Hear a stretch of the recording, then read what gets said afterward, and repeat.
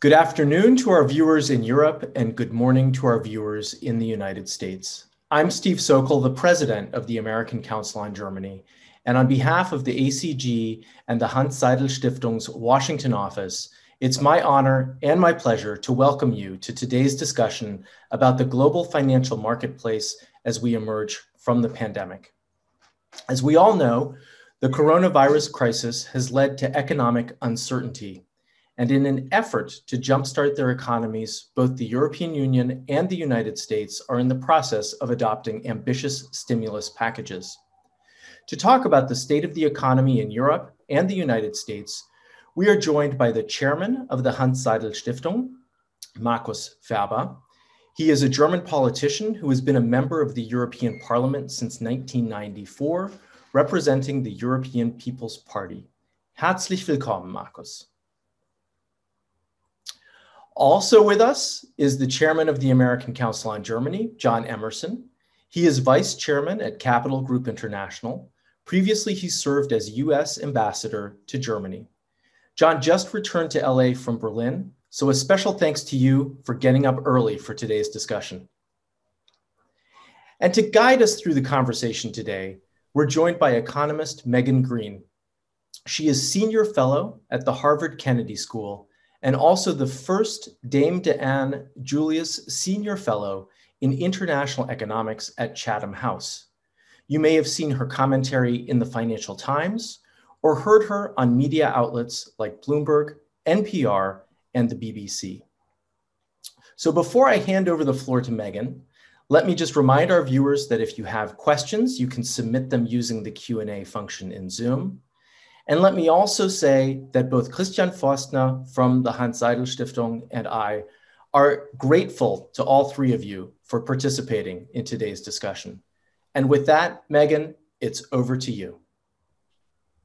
Great, thank you for those introductions and thank you for having us. I'm really excited about the discussion that we'll have, bringing in very different perspectives from the US and Europe. And so I'm gonna kick it off with a question to both of you, Markus and John, because where we sit right now, the US economy is full steam ahead, it seems. We just got an inflation figure out this morning that surprised to the upside, I would say. So there are signs of a hot economy. Most economists think that we might grow between 6 and 7% this year. And then Europe has recently released some GDP data suggesting that much of Europe is in recession. And so that's kind of where we are right now, but I want to ask each of you a two-parted question. One is, where do you think we go from here in terms of the economy in the US and Europe? And secondly, you know, it wasn't always that the US economy was hot and Europe was lagging behind. We've had different stages of this crisis where the US and Europe were each poster children at different times for what to and what not to do. And so what are the lessons, the top one or two lessons that you think we can learn from the response for the next pandemic, which we all know will come at some point? So let me kick it off with John first, actually, to discuss where we are with the US economy. Thank you so much, Megan. And Markus, it's great to be with you as well. Well, you know, you mentioned the numbers. We are unquestionably, I think, with the combination of our economy beginning to open up as a consequence of the success we've had, or the administration certainly has had in distributing the vaccines and getting vaccinations in people's arms, the economy is going to continue to open up. And then secondly, we have at the beginning of this year, a $1.9 trillion fiscal stimulus. We have the Fed, notwithstanding some of the recent data that shows pretty significant economic growth in the first quarter of this year, plus in some areas, I'd say this morning, the consumer price index beginning to inch up, still saying lower for longer on interest rates. And that will continue to assist in the economy. And then we have President Biden with his two packages, the jobs package and then what they call the family package, which is, I think you could call it more soft infrastructure as opposed to hard or traditional infrastructure. not sure they're going to get everything through Congress, even with budget reconciliation. I think these will probably have to be skinnied down somewhat even to get it through with 50 votes in the Senate, given the number of moderate senators who are would be looking at this. But there will undoubtedly be an additional fiscal stimulus coming into the economy, not so much immediately, but I think over the course of the next couple of years, with some modicum of infrastructure spending. My guess is somewhere in the $600 to $800 billion range. So I would say there's a real tailwind for the U.S. economy, really coming through all of 2021 and then moving into the earlier part of 2022. Of course, this is a political imperative for Joe Biden and the Democrats if they want to avoid the historical tendency of the party in power getting whacked 2 years after a presidential election in midterm elections, and also for President Biden to deliver on one of his major campaign promises, which was to try to rebuild the American economy. Regarding your second question, in terms of lessons learned, I think pretty straightforward. Number one, where Germany and Europe was doing great and the US was doing terrible in 2020, trust the science and react quickly. That is a lesson that we failed to follow in 2020, that Europe did and Germany in particular did in 2020. And you just saw a dramatic difference in that, how phase one and maybe even phase two of COVID, developed in the United States and developed in Europe. Lesson number two, don't let up. And just because you've done well in the first part doesn't mean you don't need to also drive hard on the second part, which in this case is, once we have the vaccinations, investing the time and money and effort in the logistical challenge of getting those jabs into people's arms. And that's a place where the United States this year has done an extraordinarily effective job, and where Europe has been a laggard. And I'm sure Markus has some thoughts on how and why that happened. But let me just stop there. Great. Thank you, Markus. Can we hear your outlook for Europe and some lessons? Yeah, thank you very much, Megan. Before answering your broad range of questions, I really want to thank the American Council on Germany, and especially Ambassador Emerson, and of course, Dr. Sokol, for the good cooperation we have as Hanns-Seidel Foundation with you. But now I leave my hat as president of Hanns-Seidel Foundation, and now I'm the member of European Parliament who serves in the Economic and Monetary Affairs Committee as the spokesman for the largest group, the EPP group. And I think number one is, of course, we have to improve now the vaccinations in Europe. We are behind the United States, but actual figures show that per capita, we do more vaccinations in Europe than the US does. But you have already more than 50%. We are around about 1/3. So I think the promise that till the day of French Revolution that was announced by Commissioner Breton, the 14th of July, so 10 days after your Independence Day, we will have the rate of 70% vaccinated. And we are on a good way to achieve that. It took a while, and honestly, one of the reasons is, of course, I'm in Brussels at the moment. In Belgium, Pfizer has a huge production capacity, which was not only making the vaccination for Europe, but for the rest of the world, except Russia, United States, China, and some others. And therefore, that is, of course, one issue. If you ask me lessons learned, we will improve the capacity of production of vaccinations as we have invented. The number one comes from Germany, from a small startup, BioNTech, which does not have the capacity to produce for billions of people in the world, but we are improving that at the moment. So I think if you take lesson number one, we have to be more independent from other sources in this area, as our estimation is we will have annually doing vaccinations to the people. Number two, if you look to the United States, to the 50 states, you have good ones and not so good ones. And I think that is the same we have in Europe. We have member states who suffer a lot especially in the area of tourism. We have more than 5 member states where more than 20% of GDP comes directly from tourism. Even in my constituency, which is in the center of Bavaria, I have more than 20% coming from tourism, but we've been able to manage that last year with inside Germany tourism. Yeah, so normally the Germans leave the country in summertime and others are welcomed. Now we used our facilities by ourselves, but that will not work in Greece or in Portugal or in Spain or in Malta or in Cyprus, you can imagine, even south of Italy, to mention the most dependent member states on tourism. But we think with these vaccination rates till mid of July, we will be able to improve that. On the other hand, why not US being the steam machine, which is carrying the others with us? For the moment, if I look especially to German economy, it's only China who is the steam engine, where we profit a lot, and to have more shoulders where growth can be established makes me quite optimistic. Honestly, we learned a lot a year ago when we had really a shutdown, a lockdown, even on borderlines. Number one, the virus does not stop on borders. Number two, if you can't stop the virus, you shouldn't stop the workflow. and therefore, we improved a lot our systems in that sense. So I think that is one of the lessons learned. And you have to be aware, of course, we are looking to the huge programs Joe Biden has announced, and John said already some things about that.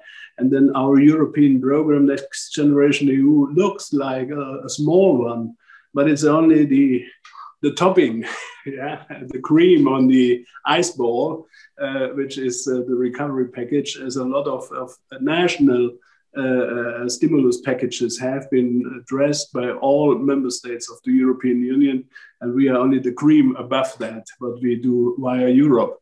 And then last, of course, we have to take into account Germany will have elections in autumn, which is a challenge for Europe. France will have presidential and parliamentary elections May, June next year, May presidential, June parliamentarian elections. And that is a challenge as well as inside Europe, the French-German cooperation is the steam engine politically and economically. So of course, everyone is waiting what will be the outcome in Germany. I don't have a crystal ball telling me anything about that at the moment, as the issues I think at the moment are discussed in the public will not be the issues in September when we have the elections, and the same goes for France. No one knows what will be the core issues in May, June next year. But that are the main challenges for us ahead. How this European Union will look like after these 2 very important elections. Yeah, great. Let me pick up on a point that you both mentioned. You both highlighted the sheer scale of the fiscal stimulus in the US. And Markus, you mentioned that the EU's package, the Recovery Fund or NextGeneration EU, looks quite a bit smaller. And I just wanted to pick your brain a little bit on some of the details of that. So, you know, it is smaller. It's also not ratified everywhere. And the EU hasn't managed to actually borrow money on the markets. So I wanted to ask you kind of what you think the timetable for all of this will be. Will it be ratified? Will Romania scupper that? When will countries actually receive this money? And then when they receive it, will they be able to absorb it? Because some of the weakest countries in Europe, Greece, for example, couldn't absorb 6.5 billion, but now all of a sudden it will absorb twice that. What do you think the outlook for that is? Is that a problem, or is that a red herring? No, the problem is, Megan, you are too good informed about our internal problems. I thought I could hide them inside Europe, but honestly, yes, that are the big problems. Number one, European Union has only a budget which is 1% of the GDP of the European Union. So it's a small budget. Germany has, without social insurances, around about 40% of GDP in the public budgets. And that goes for the average for all member states in the European Union. So the financial power, the fiscal power lays in the hands of the member states, not on union level. On the other hand, we doubled that now from 1% to 2% to create this program NextGeneration EU, which is a huge progress. But as the member states stay for the debts, all of them have to ratify this increase to 2%. That's the own resources decision for those who really know Europe in detail. And that has to be done unanimously in all member states, mostly with support of all national parliaments. So in Germany, we needed both chambers, Bundestag and Bundesrat, to ratify that. We got it. We even got a court case because of that, but we overcame that as well. So we are on a good track. Some member states have not yet ratified, but it was clear that we will not have it before end of June. And that is my estimation till now, that end of June, all member states have ratified, and then Commission can go to the financial markets, as we will have first time a huge amount of government bond from the European Union. We see a huge appetite in the financial markets all over the world. So we think there will be no problem to get investors. That's the one issue. Then, of course, we will donate the member states with a first injection that they really can start. 100 billion should be this first injection directly before summer break. And then, of course, we have the absorption problem. Yeah, normally we say in Europe, maximum 4% of GDP can be absorbed by aid from the European Union. Now, if you look to the figures, you mentioned Greece, if you look to Italy, to Spain, we are around about 20% of GDP in stimulation. That's a huge amount on the one hand. On the other hand, member states really did a lot of efforts to be able to use this money in a proper way. It should be, or it can only be used for investments, not for ongoing costs, or not for the social system. As it is named NextGeneration EU, the next generation should have the benefits and not only the debts. And therefore, it's a huge investment program. And I think that will really stimulate in making our economy more green, in introducing digitalization in a lot of areas where we don't have, in improving our healthcare system, to mention the three big issues which have to be done. And therefore, I'm quite optimistic that member states will be able to absorb the money in a proper way. Yeah, okay, great. Now I've picked some holes in the EU's fiscal stimulus. John, I want to kind of stress test our fiscal stimulus in the US with you. You've highlighted the sheer size. It could be up to 6 trillion in total, including the ARP. And I want to ask you about the political feasibility of that to some degree. So actually, some of my European colleagues have said, we don't know if we can trust this, because what if the Democrats lose the White House? Will it all be reversed before the medium and long-term effects of things like infrastructure spending actually kick in? And also, Biden has said he won't deficit spend. Will that necessarily cap the amount that they can do? And will that have political implications as well? So what are the chances that this turkey can fly? Well, it may not look like a turkey, but I think it's going to fly.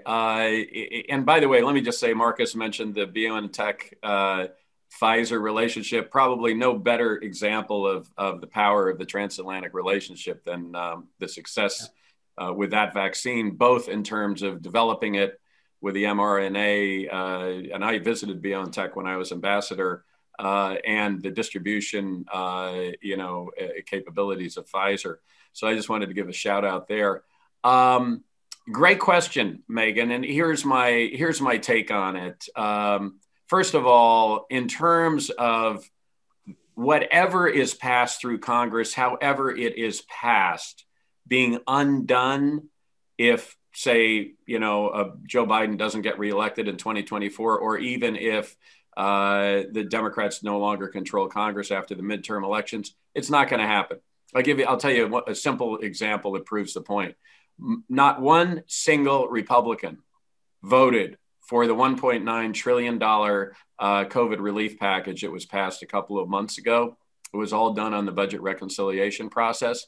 Yet lots of news reports that as these members of Congress are going home to their districts, they're taking credit for it.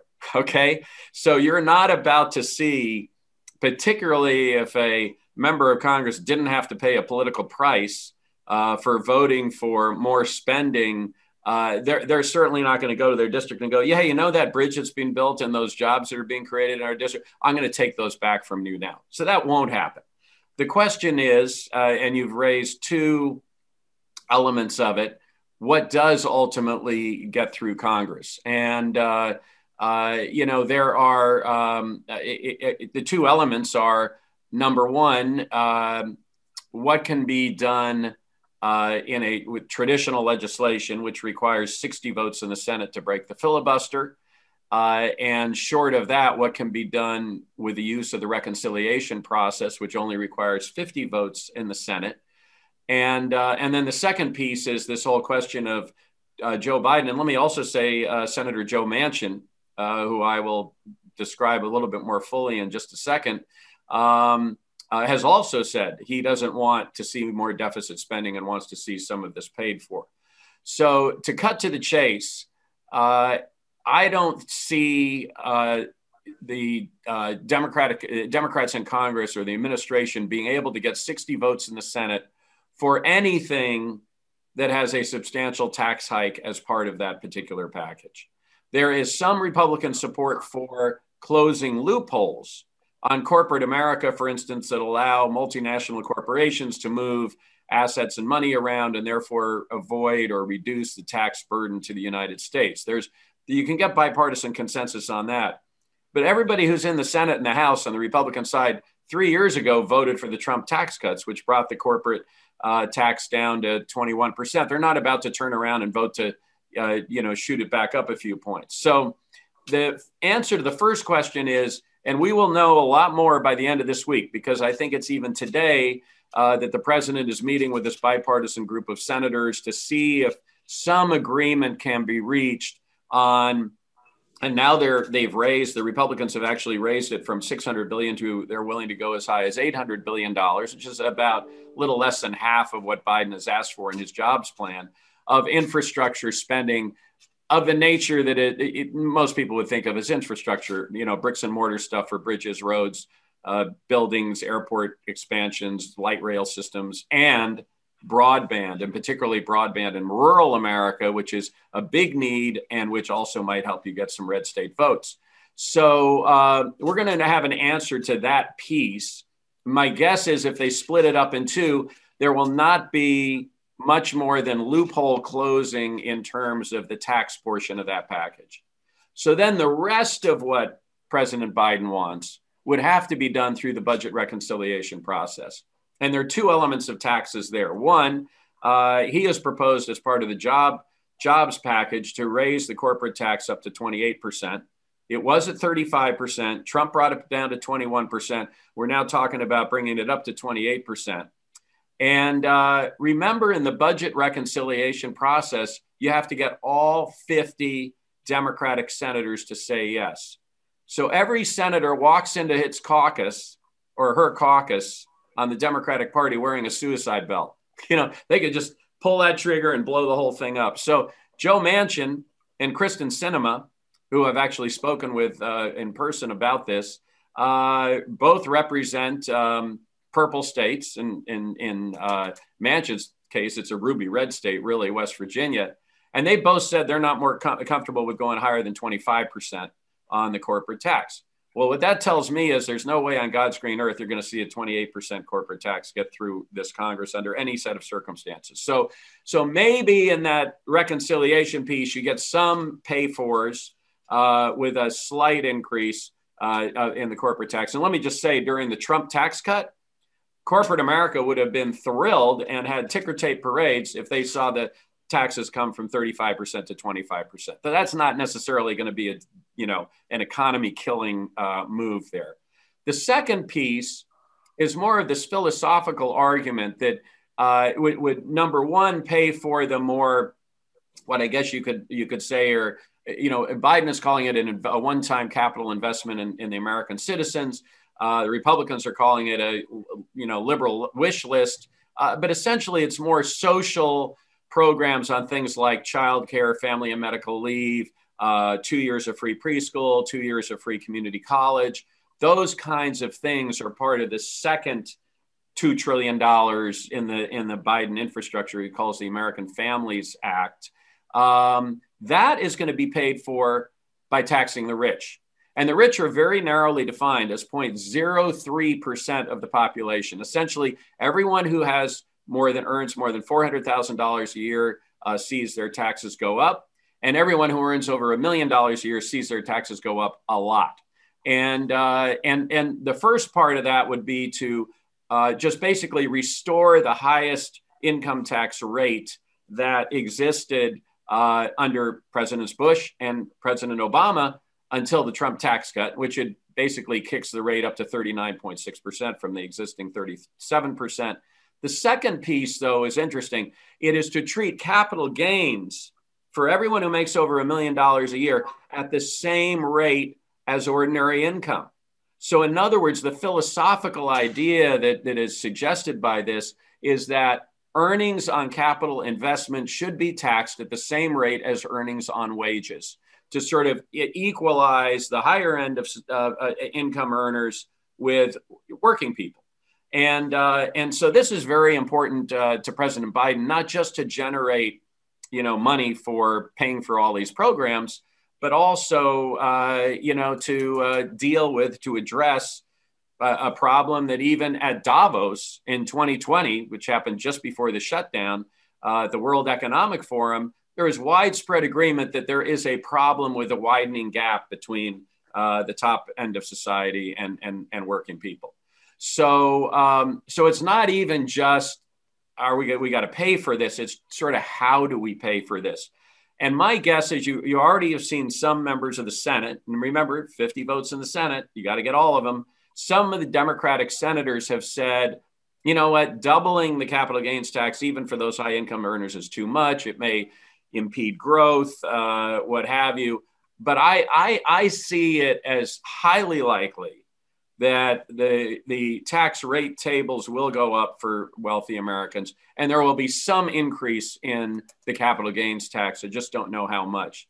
So my guess is at the end of the day, you'll have some of this paid for, not all of it, and you'll have a slightly smaller package, maybe significantly smaller package than what the president has proposed, because those 7 or 8 purple state Democratic senators are concerned with doing too much at this point in time.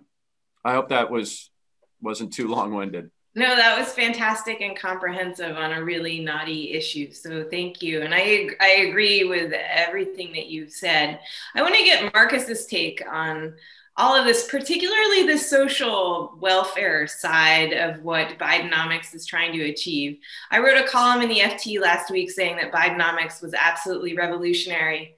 And a French policymaker came back and said, this is basically just the US adopting the European social welfare model. There's nothing new here. And so I'm curious what your perspective on that is, Markus. Is this really new, or is the US just catching up with Europe? In which case, there are a lot of Americans on the right side of the political spectrum who are really concerned that we're doing too much. So where will the US stand relative to Europe on the social welfare model, if this is passed? Megan, that is really a difficult question, because even inside Europe, we do not have a social model. We have minimum 5 different models, which we have in competition, which I think is a good idea, because that keeps those systems effective. If you look to the welfare system in Scandinavian countries, or the really social market economy in Germany, how to translate the French state behavior, everything is service public, everything is done by state-owned companies. More than 50% of the GDP in France is done by state-owned companies. It's a fully different model for creating stability and especially social stability. And in the south of Europe, we don't want to blame anyone, but more this traditional model, the state guarantees only a minimum and the rest has to be done by the family and relatives around that. So there's not the European model. Of course, in Europe, everyone has a healthcare insurance, to mention one issue. However, it is financed in the different models, but everyone has that. Everyone has the right of a pension scheme. Everyone in Europe has the right for protection in unemployment. And therefore we have good macroeconomic stabilizers, for example, which really functioned now as well as 10 years ago. And so therefore, we could provide a kind of social security, which is the European standard, but that are things we are used to. That are things which are well established. On the other hand, if you speak about financial markets, you are well established. We don't have the systems. And therefore, it's not to look what is Europe good doing, and that could be a blueprint for the United States or vice versa. We are different economies. We have different approach. You have a lot of responsibility on state level, not on federal level. We as well, especially in the social system, and therefore everyone has to find its way. But if you ask me as a European, I think those three fundamental questions should be a minimum social environment for anyone to have help if you are ill, to have help if you are unemployed, and to have help for retirement, or a retirement scheme which gives you pride in after your working period. So therefore, if you translate that as the European model, yes, there's a European model. We are now discussing European minimum wage, for example, where I'm not so convinced, as if we look inside Europe, the highest minimum wage we have in Luxembourg. I know only the euro figures, please convert it by yourself to US dollars. It's 14.5 euros an hour in Luxembourg. And in Bulgaria, we have the lowest one, which is around about €1 per hour. So to make a European standardized minimum wage will make no sense, for example. Only to translate it, what are the main challenges if you look inside the European social model. But on the other hand, especially when you look on these macroeconomic stabilizers, unemployment and short-term work schemes, they've worked properly now during the crisis. We improved them 10 years ago or 12 years ago in the economic crisis, and they are now standard all over Europe, and they really brought stability, especially in those areas where we have a lockdown. If I look out of my window here, my office in Brussels, since Saturday, restaurants are open only outside. So half a year, everything was closed down, not only in Belgium, but in most of the countries of European Union, and not to bring all these people to unemployment, but to protect them with these, especially short-term work schemes, is one of the great benefits we have established in Europe over the last years. So if that is something US is going to adapt, I have no problems. But honestly, I will not give advice what United States have to do, as our economies are really different. You have more mobility of workers. We don't have that. Yeah. I remember when I was 15, only to tell you one story of my life. When I was 15, I visited Chicago, and that was in the 80s. So it was a booming area, yeah, the car center, the steel center of the United States. But I learned that later people left Detroit. They left it and went to California. And one told me once, wow, it's quite similar whether I construct a car or a computer. At the end, you have to adjust the screws. So this kind of mobility we don't have. Unemployed people from Greece will never go to the Netherlands. So if you take that into account, we have some disadvantages in our economy, which you don't have. And therefore, you can't compare everything. But for us, honestly, as Europeans, in the social area, we are more with Joe Biden than with Mr. Trump. And the taxation, we are more with Mr. Trump than with Mr. Biden. But that is the European point of view. Yeah, interesting. Thank you. John, I want to ask you about the elephant in the room from an economics perspective. There's a huge spat in the economics profession right now about Bidenomics and whether we're going to overheat the economy and generate significant inflation, which would push the Fed to hike rates and pitch us all into recession. And my boss at Harvard, Larry Summers, is a proponent of this argument. And then there's the Biden administration and the Fed who are saying, don't worry about it. It'll probably be fine. And I'm curious kind of where you fall on this question, and at what level, if we end up deficit spending a bit and driving up our debt even further, When does that become a problem for the U.S.? The perennial question, but an important one now. Well, I think the audience would be more interested in hearing your thoughts on that than my thoughts. And in particular, if you take my bait and on this at all, in particular, just this sort of paradox of people wanting to hire folks, but jobs not being filled that we saw in the latest unemployment report. I'd love your thoughts on that as well. Look, I am not an economist. I do sometimes play one on TV, but I'm not an economist. But I would say this.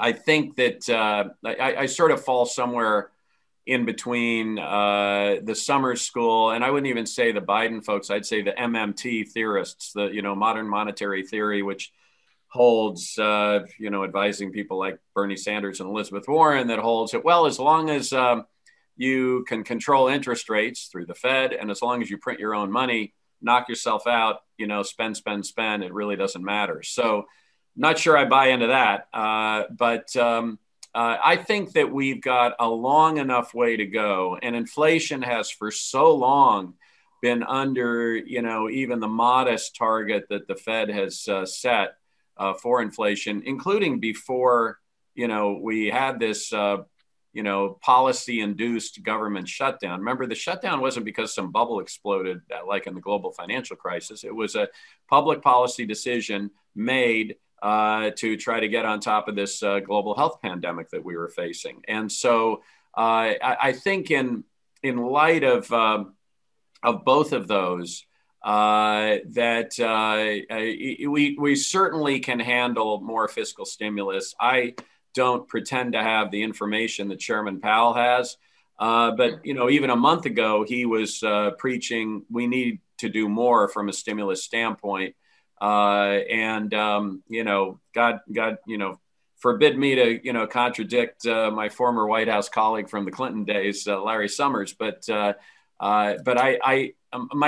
my instinct is that, and my sense of reading it is that we can continue to do more, and that another, $1 trillion on top of what's already been spent, or even $1.5 trillion, if Biden gets closer to even half of what he's asking for, that our economy will certainly be able to absorb. Beyond that, we need the capital investment. I thought it was quite interesting that, from not from an immediate standpoint, but from a medium and long-term standpoint, I thought it was very interesting that the way President Biden pitched this investment, the Families Act and the Jobs Act, was these are investments that are needed, capital investments that are needed for us to ultimately be competitive with China. And if you look at what China is spending in terms of developing its technological capabilities, in terms of educating its people, particularly in the STEM areas, in terms of building geopolitical, I'd say transactional rather than values-based relationships with countries around the world, including some even in the EU, through One Belt, One Road, which essentially allows China to put, its hands around the throats of some of these countries, where if the debt doesn't get serviced, they can come in and control these new assets that they're, building, that we are woefully behind. And so this is not, just a simple economic issue. Are we going to overheat the economy? It's a question of taking advantage of this opportunity with which we have been presented as a result of a policy-induced economic shutdown that we need to try to recover from, to make longer-term capital investments in green technology and education training, educating the entire workforce, so that that we can, in fact, be more competitive with China. I'll give you an example. I find it just stunning that when we go to Europe and say, hey, there are a whole lot of intelligence reasons why you should not be using Huawei to build out your 5G systems, we can't then turn around and say, so here's an alternative that's just as cost effective and, in fact, maybe even better, given our leadership in the area of technology over the last 30 years. It's just stunning to me that we don't have that. And from putting the transatlantic hat back on my head, I can't imagine that there aren't some investments that can be made across the Atlantic, particularly when you look at the BioNTech Pfizer success in building out a 5G, or the next, maybe it's 6G, the next generation. So I am much less worried about just the short-term overheating the economy effect. I'm much more worried from a geopolitical standpoint in our failing to take advantage of this opportunity to make these long-term investments that are truly necessary. Yeah. Yeah, so the risk of doing too little is way bigger than... Exactly. Thanks. That's a much better way to put it. Well, no, I'm just summarizing some of what you said. Markus, I'm curious, so there's also talk about inflation accelerating in the Eurozone. And so I'm curious what the European perspective is on all this. Are you looking at what's going on in the US and thinking, this might be something that we should follow, let's see how it plays out in the US? Or is the European perspective that this is all going to end in tears and we should stick with what kind of orthodox economics has always told us? Yeah, thanks, Megan. Honestly, I try to avoid the failure which your finance minister, Ms. Challen, did with a lot of distortion of the share markets. But honestly, of course, we will see rising inflation in Europe as well. For the moment, the calculations are that is due to these base effects, as we had really price going down. We had reduction of VAT, for example, in Germany for half a year. That, of course, creates these base effects, which we are figuring out at the moment. But if we look what's happening in the especially commodity area, only to mention copper and lumber rising sharply. So the construction sector has huge problems at the moment. We have problems in the automotive sector with chips, microelectronics, and therefore all of this creates increasing prices and it can be an additional driver beyond this public debts for inflation. And my concern is, which I call the catch-up effect. Yeah, you know this experience. You have a ketchup bottle, you want to get something out of it, nothing appears, and then you give it a kick, and you have all of that on your plate. I learned to manage that for catch-up, but for inflation, we are not yet experienced. And honestly, as money is very cheap, so the German finance minister gets money for nothing. Yeah, it's a great song, but money for nothing, it has no price. Money has no price at the moment, as we have negative interest rates for 10 years government bonds in Germany.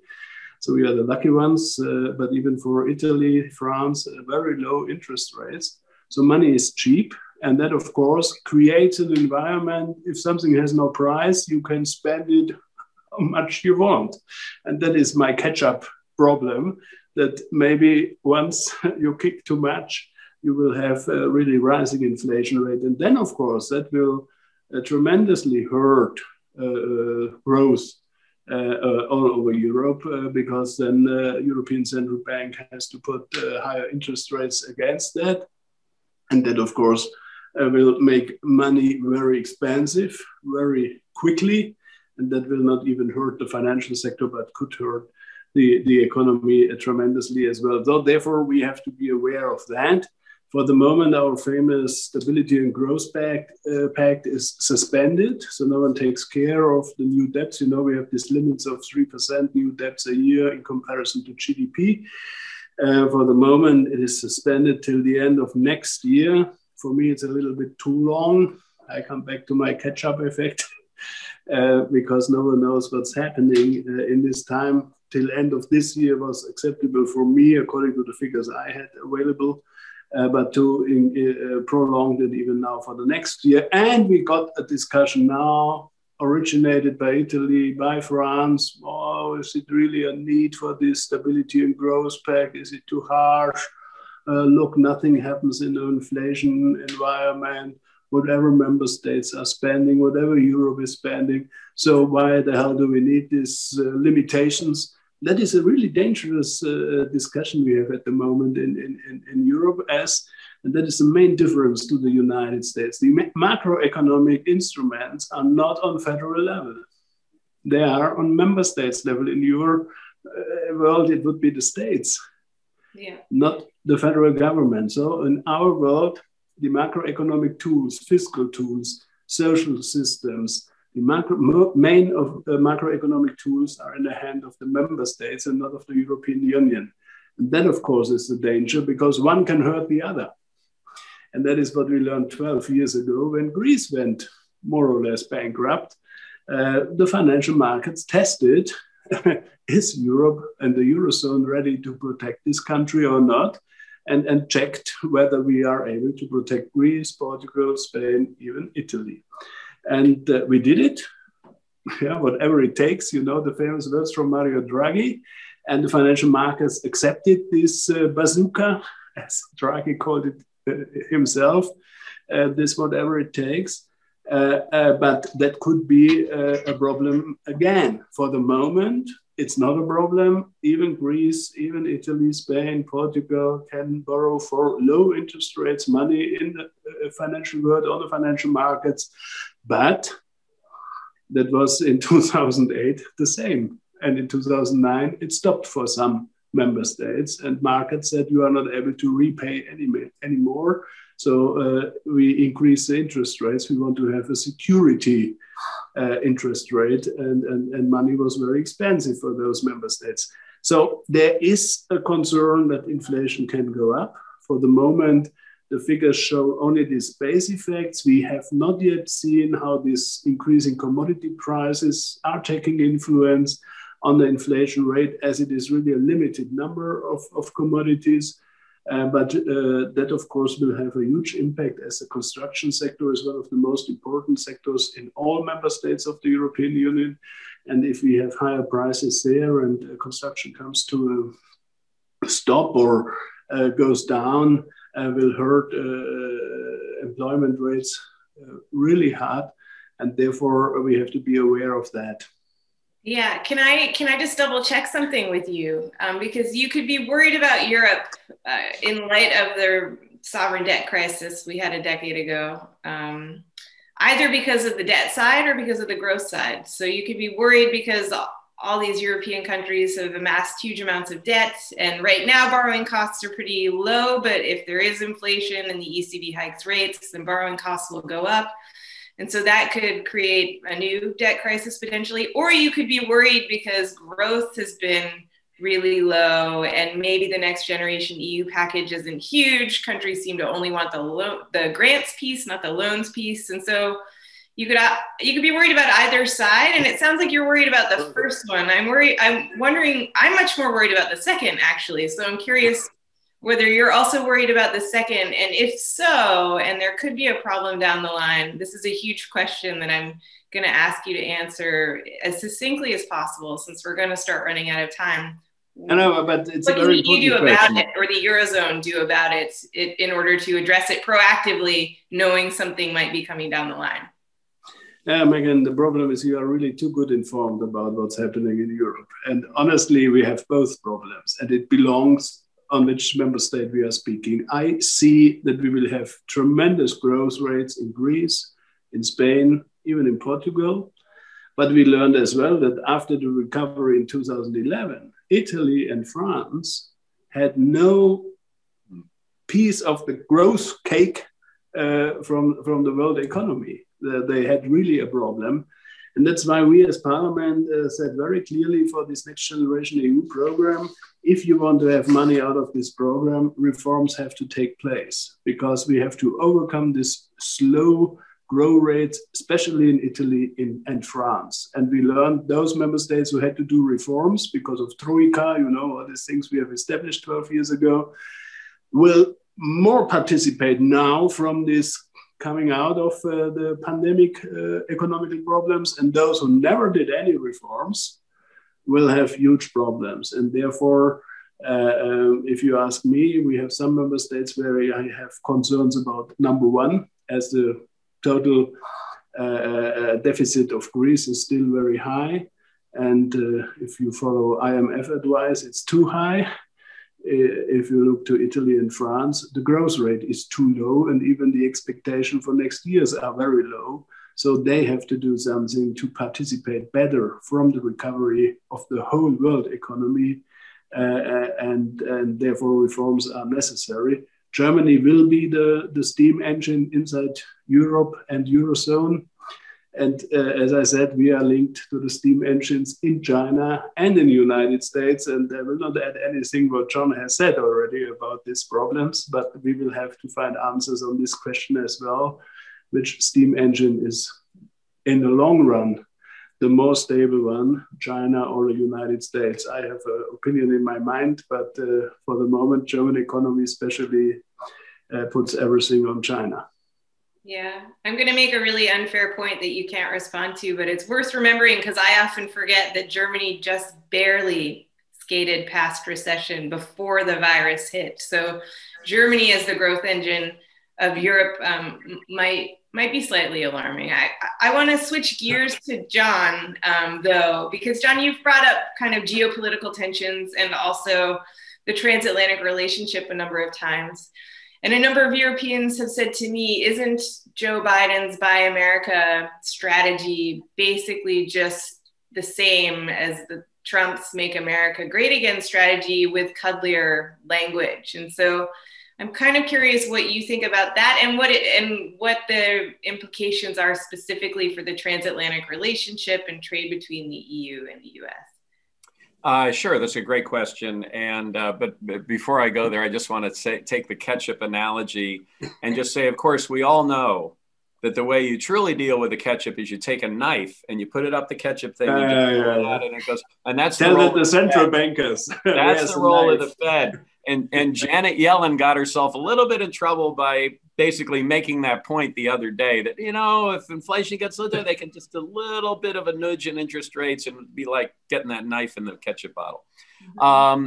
Well, look, I've been saying I do a lot of these, both for Capital Group, company I work for, and ACG and other organizations. And I've been saying for well over a year that while the Biden approach to foreign policy will be a dramatic departure from the Trump approach, which really didn't emphasize the importance of our alliances, our multilateral organizations that were built in the wake of the Second World War and all that, that would be different.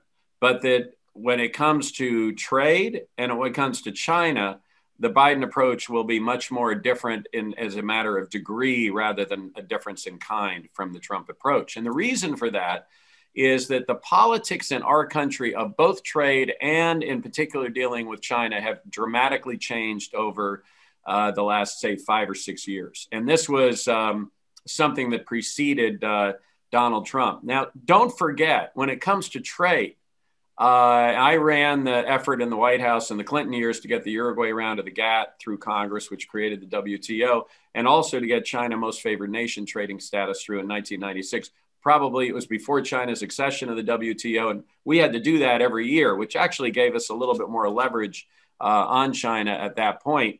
And in both cases, I believe Nancy Pelosi led the floor fight against Democratic President Bill Clinton's efforts to get these things done. So don't forget, the Democratic Party has historically been very, very skeptical about trade. This is one of the reasons Bernie Sanders almost beat Hillary Clinton in the 2016 Democratic primaries. He was hitting very, very hard on trade because the concern, of course, was that with these, multiple trade deals, you're going to have job loss, a hollowing out of the middle class, and at the same time, the increase in economic prosperity, productivity, reduced costs of goods that free trade would create would not be sufficient to offset that. And in point of fact, I think we've seen in our country that actually is accurate, that in effect, the hollowing out of the manufacturing base of the United States did occur. I blame technology and automation more than trade, but trade's an easy, finger to point at in terms of that. So the fact that Joe Biden, and by the way, the change in the last 4 years was not so much in the Democratic Party position on this, even though, and if you think about it, Barack Obama and Bill Clinton, who embraced these major trade deals, were a little bit outliers from Democratic Party. Barack Obama only got 29 Democratic votes in the House of Representatives to get the fast track approval, the Trade Promotion Authority, they now call it, to negotiate the TTIP and the TPP trade agreements, which tells you where trade was in terms of the Democratic Party. The shift was in the Republican Party, in that you had Donald Trump taking much more of a protectionist argument and in effect going after the traditionalists like the Bush family and the Republican Party, just as Bernie Sanders went after the Clinton family in the Democratic primary in 2016. And he really has transformed the Republican Party's view on trade towards much more of a protectionist type of view. I will tell you, even when I was involved in the TTIP negotiations, and even back then, the European, we had a lot of issues on agriculture, and Europe is incredibly protectionist, particularly your home state, my friend, Markus Ferber. No, it's France. It's always France. When it comes to American agriculture. Yeah, exactly. When it comes to American agriculture. But Europe's frustration in the United States was on all the Buy America provisions that weren't necessarily federally mandated, but certainly were in states and localities. And so, you know, you're right, Megan. I mean, with Joe Biden coming in, we're not seeing these dramatic shifts in trade. So far, not one of the tariffs that the Trump administration imposed against China has been taken down. And while there has been some flexibility shown in terms of the Boeing Airbus fight, the steel and aluminum tariffs, for instance, that include Europe, that really were targeted much more towards China, those haven't come down either, because I think American steel manufacturers kind of like them. And so, and the steel workers union kind of likes it. But don't forget, in terms of difference in degree, definitely a tonal difference. And Tony Blinken, the new Secretary of State, in a speech to the U.S. Chamber of Commerce a couple of months before the election, did say one of the administration's first steps would be to eliminate the, quote, artificial trade war with Europe, end quote. But I do think a lot of Europeans are sort of sitting there waiting to see, okay, well, what does that mean? So I would just caution the listeners not to expect a 180 on trade coming out of this administration, or honestly coming out of a future Republican administration. I think that the entire dynamic within the United States is somewhat different on that. The difference is this. Another difference is this. Rather than pulling out of the WTO, which would have been the Trump approach, the Biden approach is to stay engaged and work with our allies to reform the WTO, increase the enforcement mechanisms, particularly vis-a-vis unfair trade practices that China and others may be conducting. So that's a significant difference. But you know, we're not getting rid of Buy America, that's for sure. Yeah, so tactics are different, but for an actual company wondering how the environment has changed, they might not be feeling it. Well, create jobs in the United States like Siemens has done. Siemens has 60,000 workers in the United States. They bid quite successfully. Another Bavarian company, Markus. You are always invited to invest in quite Europe successfully, well, especially in Bavaria. On our light rail systems, but because they make them in the United States. So that's what I would encourage all these German companies to do. Yeah, but you are welcomed as well with your companies in Germany, and especially in Bavaria, of course. Great. Thank you so much to both of you. This has been an absolute masterclass. We're out of time, so I'm going to kick it back over to Stephen. Megan, you said it. This has been fantastic. I want to really just thank you for this rich and incredibly nuanced discussion about the US and European economies. I think that if we had had more time, we could have dug even deeper, but you gave us an incredible snapshot of where we are and where we're going in the weeks and months ahead. Megan, thank you for masterfully guiding today's conversation. You did an outstanding job. And Markus and John, thank you for your frank and open insights. You really drilled down on a number of complex issues, and I think we all learned something from this. So on behalf of both the ACG and the Hanns-Seidel-Stiftung, I just want to thank all three of you for making the time for this interesting and important and timely conversation Of course, thank you to our viewers for tuning in. And it's always wonderful to partner with the Hanns-Seidel-Stiftung. So thanks to everybody who was involved in putting this together, but really the big thanks goes to the three of you. So thank you. And I hope to see you all again soon, perhaps this fall, even in person.